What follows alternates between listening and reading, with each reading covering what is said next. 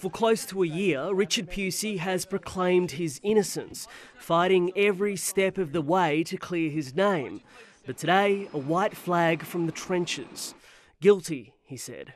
The 42-year-old today appeared in Victoria's County Court, where he accepted responsibility for his actions, pleading guilty to charges of reckless conduct endangering serious injury, drug possession and outraging public decency. It's the full stop on a legal case that could have dragged well into next year had he gone to trial. He should be given very significant credit. Mr. Pusey has facilitated the course of justice, and that carries weight. In April last year, Mr. Pusey was pulled over by 4 police officers on Melbourne's Eastern Freeway. Just minutes later, a truck careered into them, causing the single greatest loss of life in the force's history.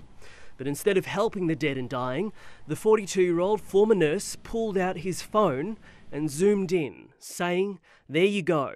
Amazing.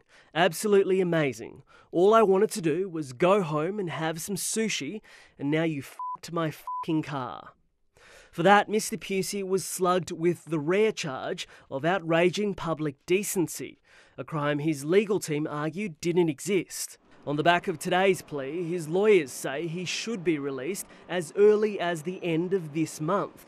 But it's unclear how that'll work. The court heard he's still in custody over other charges. Richard Pusey today took a deep breath before he pleaded guilty, but we'll probably never know about how his crimes have affected the families of the 4 police officers, because even though they were the subject of his tirade, technically it was the public who was the victim. Danny Tran, ABC News, Melbourne.